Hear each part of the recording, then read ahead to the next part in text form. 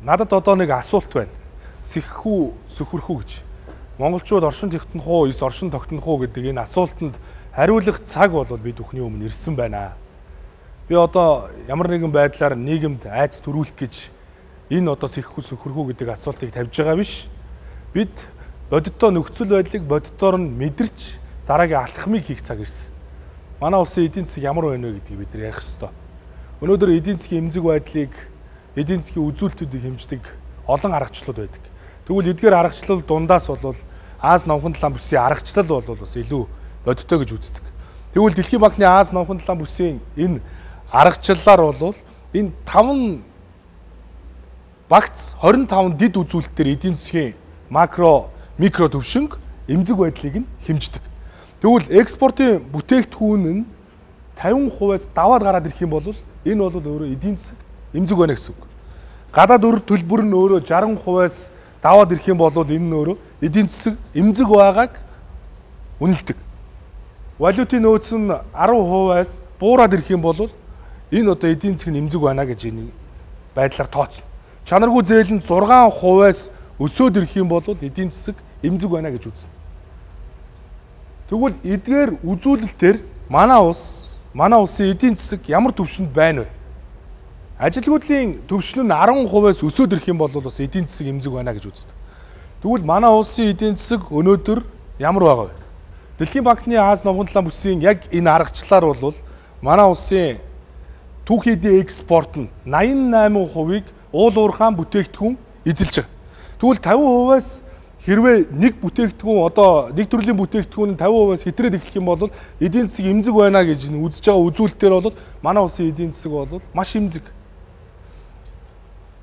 Засгийн газрын үр төлбөр дотоодын нийт бүтээгдэхүүний 60%-аас хэтэрх юм бол эдийн засаг эмзэг байна гэж үздэг бол манай улсын засгийн газрын үр нийт дотоодын нийт бүтээгдэхүүний 80.5% төрсөн. Эдийн засаг маш эмзэг. Валютын хувьд бол харьцангуй одоо биднэрт бол валютын нөөц байгаа. Гэхдээ буруу бодлого шийдвэр явуулснаасаа болоод мөнгөний ханш бол бас одоо унж байгаа. Чанаргүй зээл, нийт зээлийн харьцаа. Энэ дундаас бол чанаргүй зээлийн хэмжээ нь өөрөө 6%-аас даваад ирэх юм бол эдийн засгийг эмзэг байна гэж тооцож байгаа бол 925 төрсөн. Ажилгүйдлийн төвшин нь 10%-аас илүү гарах юм бол эмзэг байна гэж үздэг бол манай улсын хувьд 11.6% төрсөн. Тэгэхээр энэ бүх үзүүлэлтээр өөрөө манай эдийн засаг өөрөө маш эмзэг байна. За эргээд харъя. Манай 88% эзэлж байгаа уул уурхайн бүтээгдэхүүн бол зөвхөн 4 төрлийн бүтээгдэхүүнээс л хамааралтай. 47% нь зэсийн хөдөр баяжуул. 7% нь энэ боловсруулаагүй нефт. 12% нь чулуун үрс. 12% нь мөнгөжөөгүй алт гэж. Ерөөсөө уул уурхайн 4 төрлийн бүтээгдэхүүнээс манай эдийн засаг шууд хамааралтай буюу ерөөсөө гадаадын орнуудаас бид бүхэн шууд хамааралтай байна гэж ингэ шууд утгаар нь бол хэлж болно. Тэгвэл яг энэ эдийн засгийн нөхцөл байдлыг нь бол бид нар одоо ингэ хараад дүгнээд үзвэл манай улсын эдийн засаг бол хит их нээлттэй бодлогыг баримталж байна. Хит их нээлттэй бодлогыг баримталснараа гадаадын улс орнуудаас манай улсын эдийн засаг шууд хамааралтай байдал шилжчихсэн.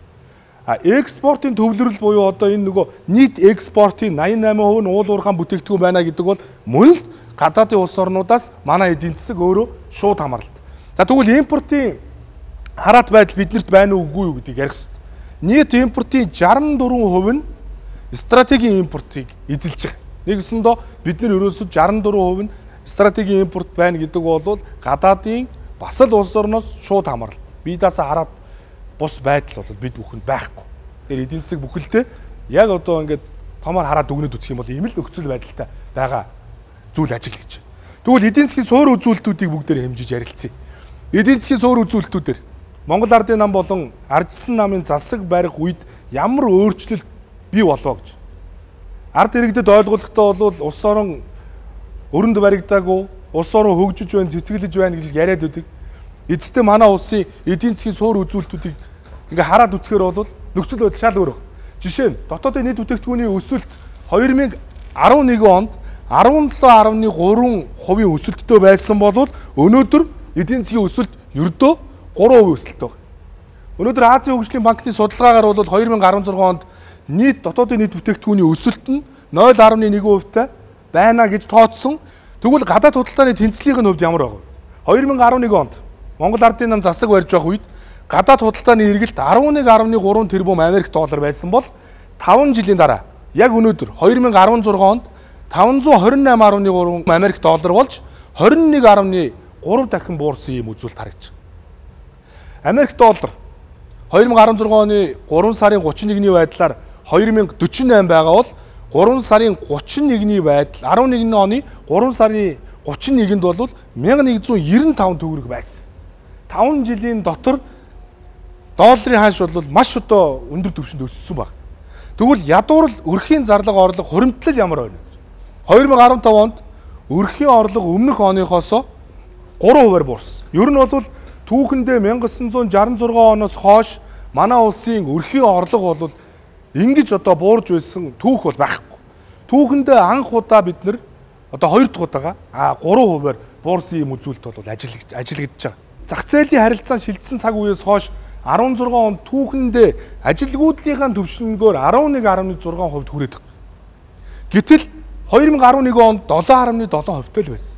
5 жилийн дотор ажилгүйдлийн төвшин 11.6% хүртлээр өссөн байна. Гадаадын шууд хөрөнгө оруулалтуудыг бодоод үзье. 2011 онд бол гадаадын шууд хөрөнгө оруулалт 484%-аар өссөн байна. Тэгэхэд 2016 онд бүр хасах руугаа ороод хасах 82.4%-т хүрсэн. Энэ бол Монгол Ардын намын үеийнхээс бүр 5 дахин буурсан үзүүлэлт. Тэгэхээр гадаадын хөрөнгө оруулалт бол ерөөсөө манад орж ирэх бололцоо, эрх зүйн орчин, нөхцөл байдал, гадаадын улс орнуудад гадаадын хөрөнгө оруулагч нарт байгаа нэр хүнд гэж бол манай улс байхгүй болсон учраас хувийн байгууллагууд, аж ахуй нэгжүүд хөрөнгө оруулалт гэж хүсэх ямар ч болцоог болсон. Ингээд байгууллагууд үүнийгээ дагаад ажилтнуудыгаа цомгтгодог. За цаана дахиад нөгөө хүний амьдрал яригадаад байна.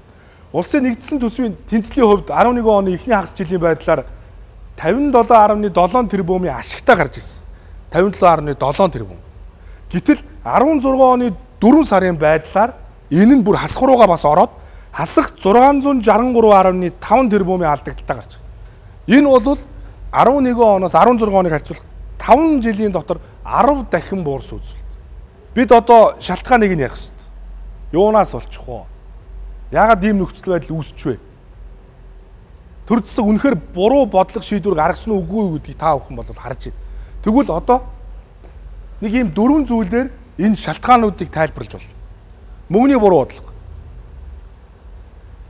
Ипотекийн 8% хэд хавтгааруулсан зээл. Мөн дээрэс нь энэ үн тогтворжуулах хөтөлбөр гэж хэдэн цөөн тонны нэг 10 гаруй аж ахуй нэгж байгууллагуудыг дэмжсэн бодлогыг явуулаад энэ нь өөрөө мөнгөний ханшийг унгацсан. Тэгэхээр мөнгөний бодлого буруугаас болоод мөнгөний ханш унаад валюттай харьцаж бид нар ерөөсөө чадхаа болцсон. Тэгвэл төсвийн бодлого нь ерөөсөө л манай улс бол төсвийн тэлэлтийн бодлого хэд их баримталж байгаа. 2011 оны төсвөөс яг 5 жилийн дараа өнөөдөр 2016 оны төсөв 70%-аар өссөн байна шүү дээ. Ийм одоо тэлэх бодлогыг баримталж чадсан байна. Гэтэл эдийн засгийн хүндрэлтэй үед бид нар бүсээ чангалах болохоос биш эдийн засгийнхаа тэлээд байна гэдэг бол энэ өөрөө хамгийн буруу бодлого. Тэгээ ийм буруу бодлого баримталж байгаа учраас бол өнөөдөр бид нар хөгжил гэж ярихад бол үнэхээр одоо инээдтэй байна. Уул уурхай түшгэлсэн эдийн засгийн бүтцийг бий болгоцсон. Монгол улсын эдийн засаг бүхэлдээ ерөөсөө л түүхийн эдээс хамааралтай. Нөгөө уул уурхай бүтээгдэхүүний экспортын бүтээгдэхүүний 88%-ийг нь уул уурхай бүтээгдэхүүн нь эзлээд байна. За мөн дээрээс нь хөрөнгө оруулалтын ээлгүй орчин манай улсад байна. Гадаадын шууд хөрөнгө оруулалт 2011 онд 4.9 тэрбум Америк доллар байсан. Ийм өндөр түвшинд байсан. Гэтэл 2015 онд хэд 410 сая Америк доллар болтлоо буурсан. Нэгэсэндээ манай улс бол үйлдвэрлэгч биш, хэрэглэгч орн болсон. Монгол Ардын намыг засаг барьж явах үед бол бизнесийн орчин маш их сайжирсан. Хувийн хвшил, хувийн аж ахуй нэгж байгууллагуудыг төр өөрө бодлогоор дэмжсэн. Хувийн байгууллагуудын хувьд бол үйл ажиллагаагаа явуулах, бизнесийнхаа нөхцөл байдлыг сайжруулах тийм таатай ээлтэй орчин бий болсон. Гэтэл Ардсан намын үед яасан бэ гэж? 2012-оос 16 онд юу болоод өнгөрөв? Ардсан намын үед аж ахуй нэгжүүд олноороо араасаа дампуурлаа. өнөөдөр 36650 аж ахуй нэгж байгууллага үйл ажиллагаагаа түр зогсоосон байдалтай. Ямар ч үйл ажиллагаа явуулахгүй. 21124 аж ахуй нэгж огт үйл ажиллагаагаа эрхлээгүй. Нэгсэндээ 50,000 гаруй аж ахуй нэгж байгууллагууд ямар ч үйл ажиллагаа эрхлээгүй, ажлын байраар хэнийг ч хангаж чадаагүй. Ийм нөхцөл байдал болоод харагдчих. Гэтэл 2011 онд 10,238 аж ахуй нэгж үйл ажиллагаагаа түр зогсоож ирсэн. 10,000. Энэ бол бараг одоо 3.6 дахин ийм бага үзүүлэлт. 7,477 аж ахуй нэгж үйл ажиллагаагаа эрхлээгүй буюу энэ нь бас л 3 дахин бага үзүүлэлт. Тэгэхээр 5 жилийн дотор, 6 жилийн дотор энэ нь 3 дахин өсөд ирсэн. 3.6 дахин өсөд ирсэн ийм байдал ажиглаж байна. Энэ нь бол төр өөрөө хувийн хөвшил аж ахуй нэгж байгууллагуудыг бодлохоор дэмжихээ ойлоод шахал дарамтыг л хэд их үзүүлдэг болцсонтой холбоотой. Манай улс хэрэглэгч орн болжээ. Бид яаж үйлдвэрлэгч орн болох вэ? 90-ад оноос өмнө бидний социализмын үед манай улсад маш олон үйлдвэр байсан. Социализмын үед бол бид нар үйлдвэрлэгч улс байлаа. Маш олон хүн ажилтаа байлаа, орлоготой байлаа. Нийгэм тэгш хөгжиж байлаа. Чинээлэг дундаж давхраг бол бас өнөөдрийн нөхцөл байдалтай харьцуулахад илүү байсан. Илүү их боломжтой тэр хүмүүс байсан. Ажил эрхлэх боломжтой байсан. Дотоодын зах зээлийн эрэлт хэрэгцээнд тулгуурласан үйлдвэрлэлтийн бодлогыг бид нэр энэ социализмын үед баримтж ирсэн.